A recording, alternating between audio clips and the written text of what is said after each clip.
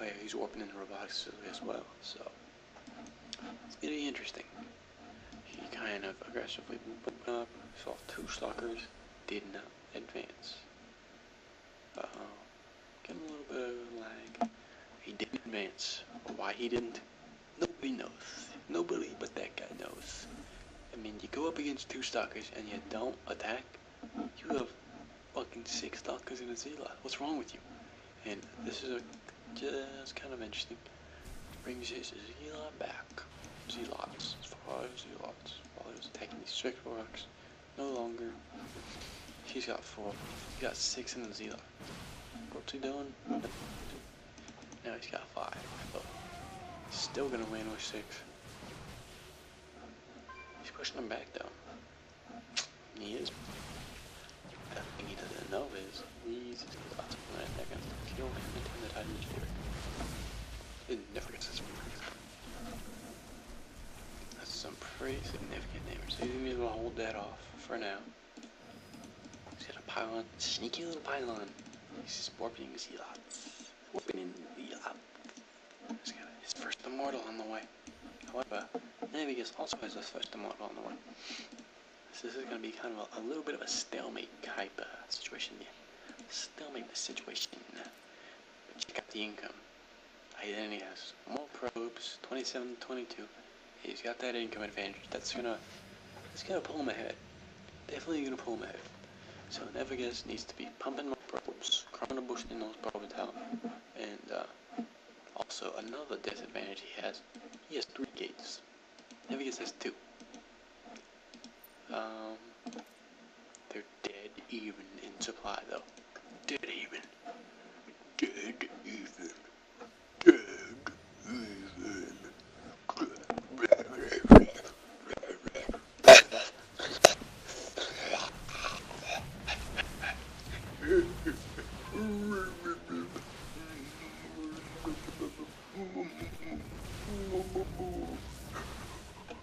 Anyway, pushing him back. Immortal's just kind of chilling, but he's bringing his immortal out. Oh, Neverguess, expanding. He's expanding. Oh my God! Oh, he's gonna have to defend this. His immortal taking the charge. Unfortunately, he's warping units in. He's really killed that while he's backing up, but he's bringing his immortal in, so it's gonna seal the deal. This army beats this right there. With that immortal versus that immortal. 2 Z-Lots.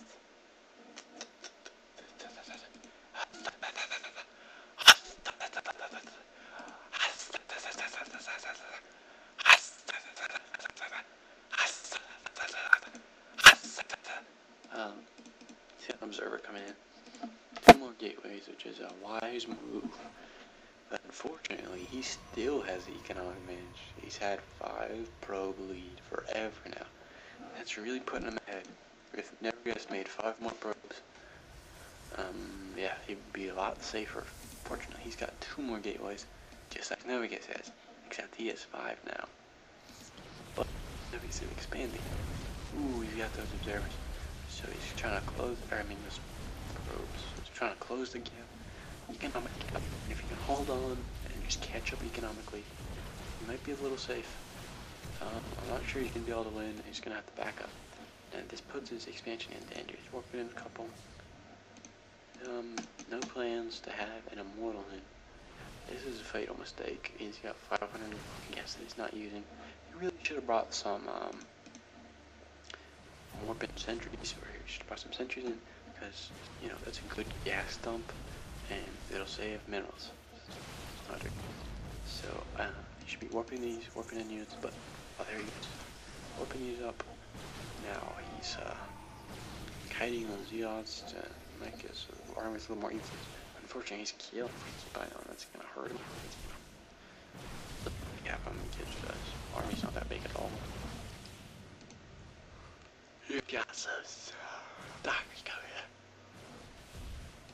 They can push this off. They're killing pros, and that's not very good at all since he's already behind. But anyway, he's pulling ahead though because if you didn't, I think it's like the first 6 drones or first 12 drones, something like that. Some early amount of drones, they bring in a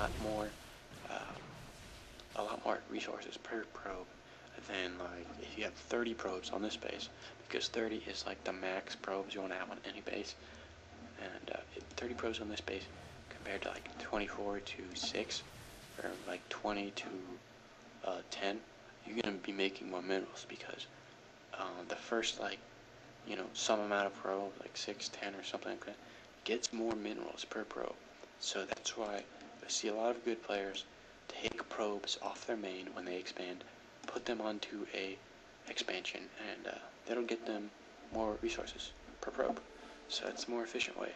That's why people do that, and it looks like Neverguess did that. But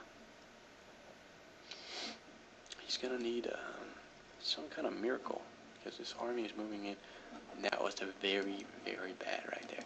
They moved right past each other. And unfortunately, he's attacking the Nexus. He's just now moving.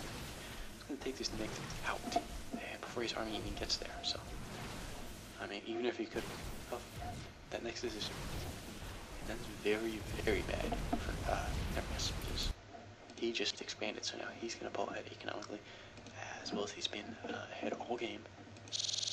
So, I'm not sure if he's even going to be able to beat this. They're warping some motherfuckers fast. 2 stalkers and immortal. My good.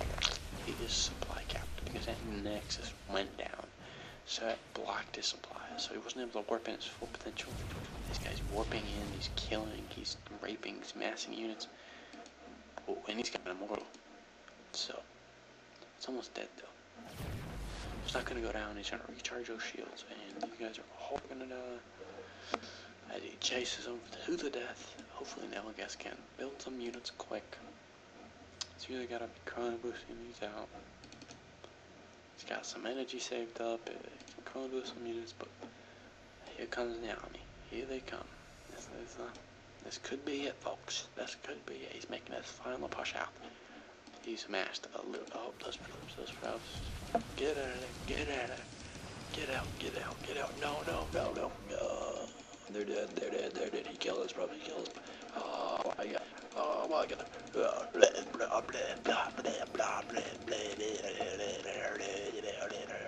And he's got 2 immortals.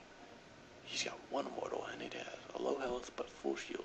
So we're gonna say, I don't think this army can hold it up. Oh, he didn't kill those. He let them live. So now they're just kind of sneaking around. He should have ran with those. But run right in, and they're dead. One thing.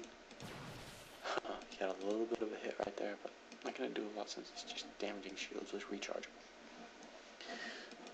And it's gonna chill Axon. This battle goes down. He's got 2 immortals, so he has no advantage. Extreme disadvantage. He got shields stopping that immortal from backing up.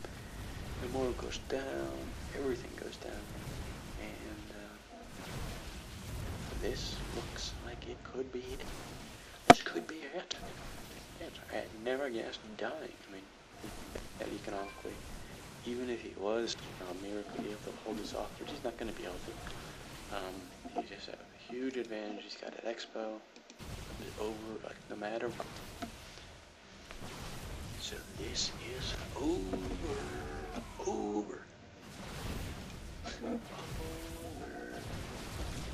Neverguess is dead. And that kind of sucks because this is probably the closest matchup we've had in the tournament, going a 1-1, now 2-1, with ohID advancing. So now ohID in my bracket. The next games are going to be me versus ohID, and I'm a little bit nervous, This guy doesn't look too bad. He knows to get immortals versus PvP because most people go stalkers. So getting immortals early is a very good strat versus PvP, or it's a pretty safe strat because, like, most people are gonna. So, immortals wreck stalkers. Like, they give you a huge advantage if you have stalker versus stalker army. Immortals down in there, they're gonna give you a really nice advantage. So that's why I get this early in PvP, and here he can do that. So I mean, he's not a complete retard noob, and he did beat Neverguess isn't totally bad, but so it got me a little first. I'm gonna have to face time, and yeah, and we really should have left already. He's dead. Like, yeah.